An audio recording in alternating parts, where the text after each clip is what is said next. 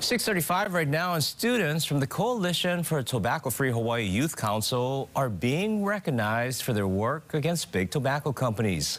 Dallas Ontiveros joins us live from the state capitol with more details. Morning, Dallas. Good morning, Ross. And yes, the youth are here, and they're joining us here on Wake Up Today. Please welcome. This is Josh Ching. Good morning, Josh. Good morning. We also have Logan Lau as well. Good morning, Logan.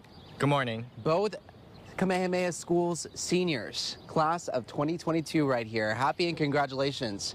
So for those who are just joining us here, we've been talking about the council and all the work that you all been doing. But for those who don't know, tell us a little bit about the council and how'd you get involved? Yeah, the Coalition for Tobacco-Free Hawaii's Youth Council is a coalition of over 80 middle school, high school, and college-level students from across the Hawaiian Islands fighting to end the sale of flavored tobacco products and towards a tobacco-free Hawaii. I initially got involved because I care deeply about how Native Hawaiians are disproportionately impacted by the tobacco industry's targeted marketing.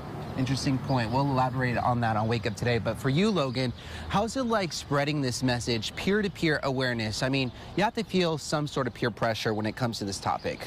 Absolutely. I think peer pressure is something that's inevitable when you're involved in something like this. But it's something that, again, just to echo what Josh said, it's something that I am passionate about as well, just because of my Native Hawaiian heritage and things like that.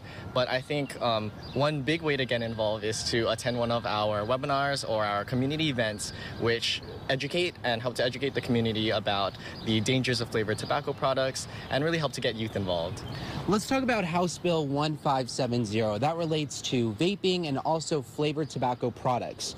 You all are asking Governor Ige, to veto this bill. Tell us why would you like him to veto this bill, and what would you like lawmakers to know? Yeah, so initially we were in really strong support of HB 1570, largely because it was fighting to end the sale of flavored tobacco products. But over the course of the legislative session and just recently as it was passed, a number of industry-planted amendments were included that exempts over 1,000 e-cigarette flavors, including menthol.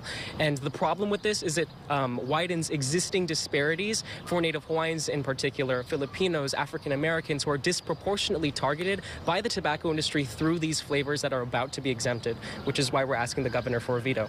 And for you, Logan, why do you think this House bill got so far? It was really targeted for youth, to protect our youth, but it sounds like there are some loopholes.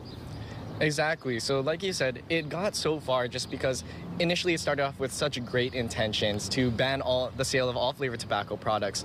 But as it made its way through the chain of command, things called like poison pill amendments were added, and this kind of essentially killed the bill in a sense that it provided the loopholes necessary for the tobacco industry to circumvent the whole legislative process and really the essence of the bill.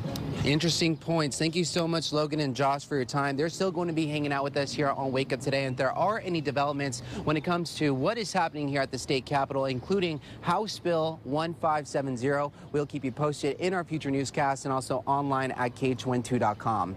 Reporting out here at the scene, Dallas Ontiveros, KH12 News, working for Hawaii. Thanks for the live update, Dallas. All right, coming up next, we're working for Hawaii with a live look at the roads. And don't forget to grab that umbrella before heading out the door this morning. Plus,